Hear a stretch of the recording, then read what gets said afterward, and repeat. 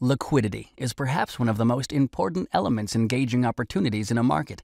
But what do we really mean when we refer to liquidity? At its core, liquidity is the collective expression of traders' opinions on the market.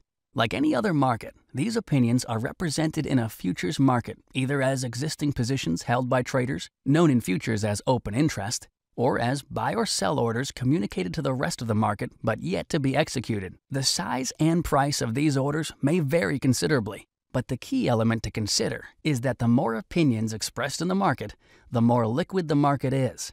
Why is liquidity such an important element of market opportunity? The reason is that the more participants there are, the more expressions of opinion on the market, the greater the likelihood that a single trader like yourself will encounter another with an opposing viewpoint that results in you both agreeing on a quantity and price to trade. Another aspect to market liquidity is the ability to quickly check whether there is enough potential volume to suit their trading strategy.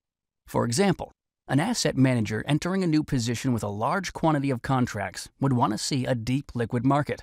A deep market allows them to execute a large order efficiently while not causing significant price movements. The result is more efficient execution, which reduces the trade impact costs of the transaction. Understanding liquidity in a market is a critical consideration for traders before jumping into a trade. Futures markets offer deep liquid markets that let traders express their opinions in a tremendously efficient way.